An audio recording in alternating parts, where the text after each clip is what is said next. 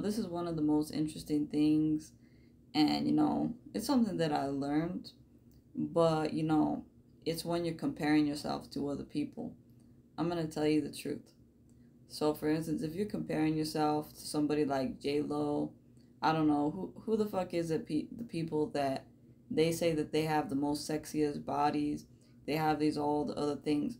I'm gonna tell you what God has told me, what God told me throughout my journey, and I don't do that shit anymore. That's very old news. Okay, I don't compare myself to anybody because God created me beautiful just the way I am.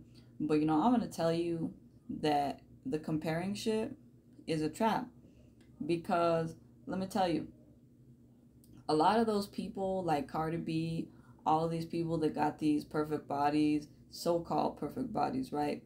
All these other people, okay, I'm gonna tell you, I bet you $100, anything. Like, this is what just God. I'm not saying I'm actually betting you 100, but I'm just teasing on that. But what I'm trying to say, honey, is like, what God told me is like, you really think they're perfect? Like, yeah, they may look like they got the nice booty, they got the nice boobs, they got all these things that are nice and shit. Or, whatever it is that they got nice going on, what's considered nice to society. You may think that's considered perfect, right? But the thing is, they're not perfect.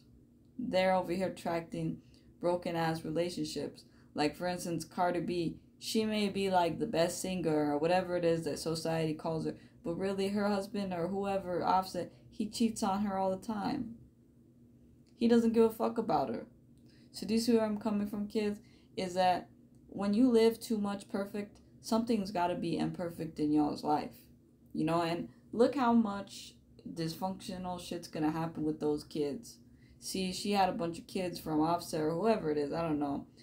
To me, it might be from, I don't know, different opinions. But all I'm saying, kids, is that those children of hers are going to grow up with a lot of, they're going to grow up really hating her because, and also hating the daddy because of the position. I'm sure they already feel the resentment.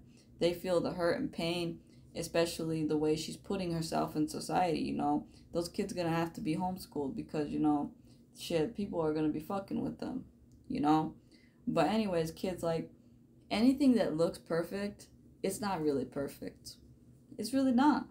I don't care if you're motherfucking Madonna, you're fucking 50 Cent, anything that you think that looks perfect, it's not perfect. So stop comparing yourself, okay?